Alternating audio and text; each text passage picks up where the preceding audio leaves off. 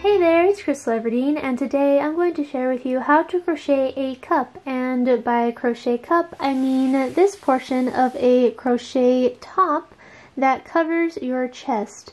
Now, throughout the years and throughout all of my crochet top tutorials, I've gotten so many questions on how to crochet a cup.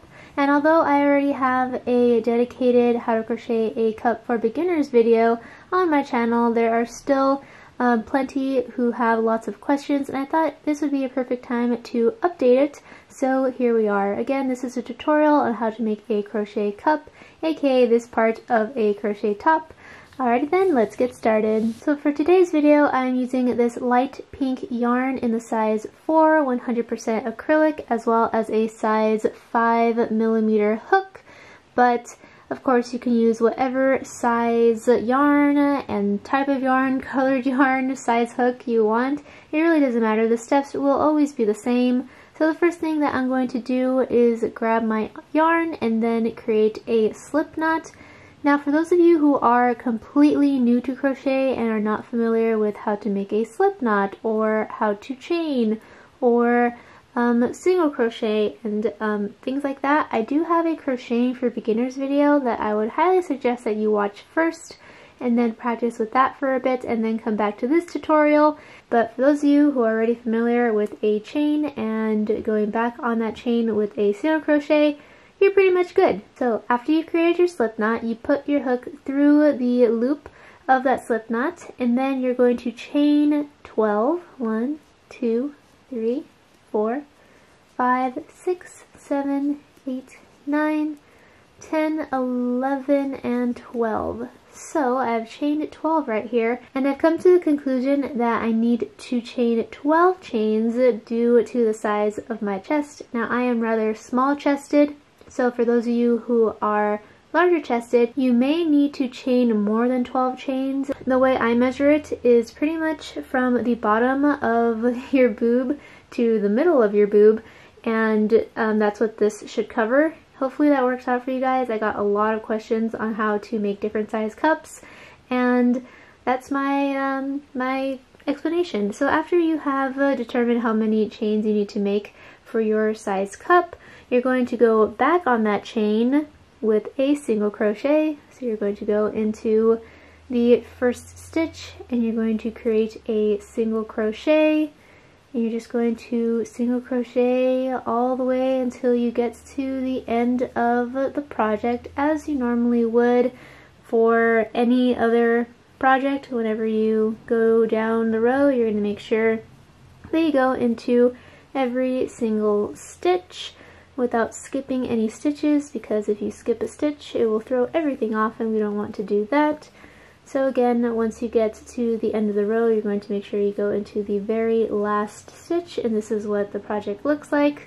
And then from here you're going to chain 1, flip the project over, then go into the very first stitch right over here. So a lot of people skip over this very first one and they go into this next one thinking that that's the first stitch, but the first stitch is actually this one. Now when people make the mistake of going into this stitch, then they run into the issue of their cup curving, and that's probably the #1 question I get when I share a tutorial that involves making a crochet cup. They always say that they're having issues making the crochet cup and that it's curving, and I'm pretty sure that 99% of the time it's because they are not going into that first stitch, or they're not chaining 1 at the end. So from here you're going to single crochet your way down the project as you normally would, and again the project looks normal horizontal project like so, but instead of continuing back this way as you normally would for any other project, we're actually going to flip the project vertically now. And now we're going to be working like this as opposed to like this. So it's going to create more of a triangle as opposed to a rectangle as you normally would if you continued going like this. So yes, flip the project this way and then go into this middle stitch right here, and you're going to crochet 3 single crochets within that one stitch. So here it's 2 and 3. Now the reason we're going to be crocheting 3 stitches into this middle stitch every time we come across it is because this is going to be the point of the cup. This is what's going to start making the cup again pointy.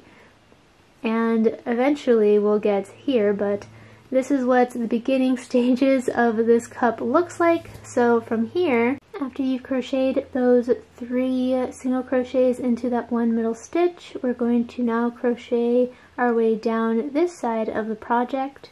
So you're just going to make sure that you go into every single stitch as you normally would with that single crochet. And again, if you're not familiar with single crochet, then please visit my Crocheting for Beginners video that is linked in the description box below, and then come back to this tutorial. So now that I have reached the very last stitch of this row, this is what the project looks like, and then I'm going to chain 1, flip the project over, and then I'm going to go into the very first stitch of the new row right here and create a single crochet and start my new row, and just continue on with the rest of the row with single crochet until I get to the end. So again, you see how it's not curving, it's relatively straight. It is because I always make sure that I go into every single stitch up to the very last one, then I chain 1, flip the project over, and go into the very first stitch of the new row. I know it's very repetitive, but it's so important, especially because there are so many people who comment that they're having issues with their cups curving or not being straight, and I could almost guarantee that that is the reason why. And if it's not the reason why, then I would think that maybe you're crocheting too tightly and that is why the cup is curving.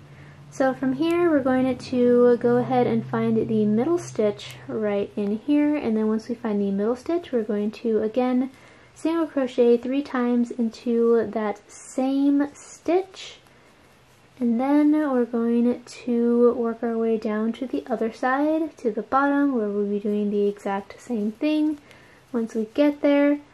Now again, it is important to make those 3 single crochets every time you get to the middle stitch. Another question that is often asked is, how do I know which stitch is the middle stitch? Well, since we crochet 3 stitches inside of that one stitch, there will always be a middle stitch because 3 is an odd number and there's one on one side and then one on the opposite side and then there's one in the middle, so there will always be a middle stitch. And you could also just pull on the middle of the project and you'll find out which stitch is the middle stitch. So when I go back up, this is the stitch that I need to create 3 single crochets in, and then I can move on.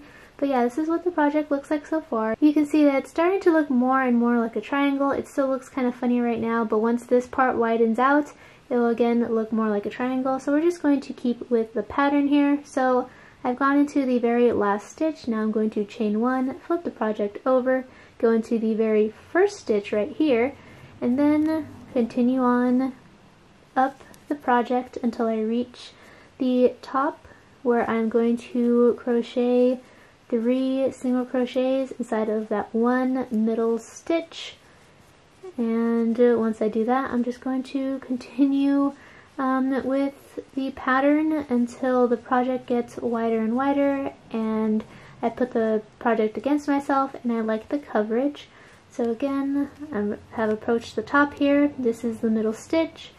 So I'm going to create 1, 2, and 3 single crochets inside of it. And I'm going to continue on working my way down the other side until I reach the bottom. And once I reach the bottom, I'm going to make sure that I go into the very last stitch. And yeah, that is pretty much the entire pattern. Again, little by little, you'll see that it looks more and more like a triangle. Right now it's a bit rounded, but as you keep going, the point will be more profound and the rest of the cup will just form into a triangle it's just as long as you keep with the pattern. So I'm going to do this a couple more times, and then I will show you what it looks like midway through, and then finally when it's done. But yeah, that's pretty much all you have to do. So after a few more rows, this is what the project looks like, and it kind of reminded me of another issue some people may have. Now, a lot of people have an issue where the cup is curving upwards like this. It's kind of hard to tell, but basically it's curving upwards like this. And again, that is most likely because of the issues that I mentioned earlier, the not chaining one, not going into the very first stitch of the new row, or going into the very last stitch of the previous row. But the issue of your cup maybe curving it like this, you can kind of see it right now if I mold it. Like if it starts curving like this, then you may be having the opposite problem where you actually do not need to chain one anymore. You need to just not chain one and then go into the very first stitch, and that will help pull the project more like so that it's straight as opposed to curved this way. Say if I were to not do that and I were just to chain one, and then I would go into this first stitch here, then you could definitely see that it's starting to, it could possibly curve more this way. But if I were to skip that step and not chain one at the end, then I could just go into that first stitch, and it'll again start pulling it back this way, so it could counter the curving. So yeah, those are two issues that you could possibly run into, and two ways that you could solve that issue.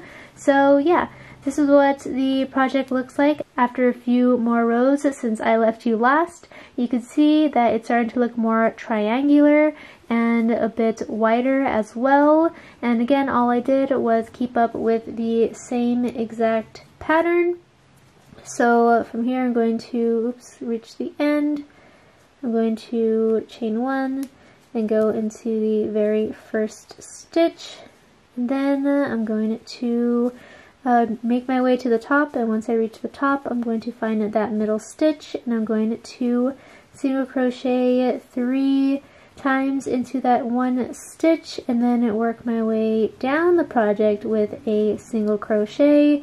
And once I reach the end of that, then I'm going to chain one, flip the project over, then make sure that I go into the very first stitch of that new row, and just continue on and on and on until I am happy with the size of the cup.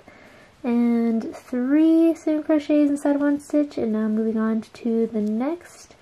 And yeah, just keep on going until you're happy with the size of the cup. And after a few more rows, this is my completed cup. Again, depending on your size and preference, your cup may look smaller or larger than mine. My chest is on the smaller side, so my cups really don't look too big, but yeah, that's pretty much the exact same way I make all of my cups for my crochet tops. And I really hope that you enjoyed this video. If this was also too fast for you, I would definitely suggest that you watch it in a slower speed, or you pause and replay. And I also have a blog post that also breaks down all the steps on how to make a cup, and that will be linked in the description box below. So yeah, I hope you found this video helpful, and if you did, please give a big thumbs up before you go. And if you enjoy watching free crochet tutorials, I have a ton of them on my channel, so you can go ahead and search up one of my crochet playlists and find many beginner-friendly, intermediate, and more advanced crochet projects on there. But yeah, thank you so much for watching this video. I hope you enjoyed it and you have lots of fun crocheting your new projects. I will see you next time. Bye! And have a magical day.